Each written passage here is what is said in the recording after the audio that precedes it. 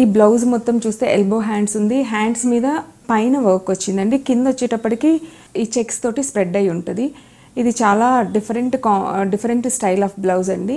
ఇది కంప్లీట్గా మగ్గం వర్క్ ఉంటుంది. మగ్గం వర్క్తో పాటు అండ్ బీడ్స్ ఉంటాయి. కంప్లీట్గా మొత్తం బీడ్స్ తోటి స్ప్రెడ్ అయి ఉంటుందండి. గోల్డ్ అండ్ వైట్ బీడ్స్ తోటి స్ప్రెడ్ అయి ఉంటుంది. మధ్యలో గ్రీన్ వచ్చేటప్పటికి థ్రెడ్ తోటి నాట్స్ వేసి ఉంటుందండి.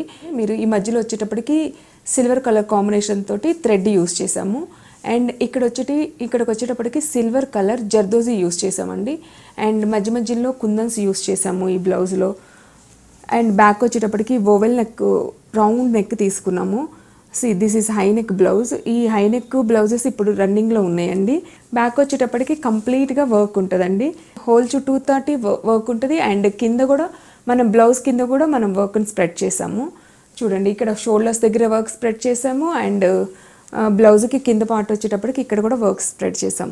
కంప్లీట్గా ఆల్ ఓవర్ వర్క్ బ్లౌజ్ అండి ఇది. ఎన్ని లైట్ కలర్ శారీస్కి బాగుంటుంది, డార్క్ కలర్ శారీస్కి బాగుంటుంది. మనం ఆపోజిట్ కలర్ యూస్ చేసినప్పుడు ఈ కలర్ చాలా బాగుంటుందండి, ఈ కలర్ బ్లౌజ్.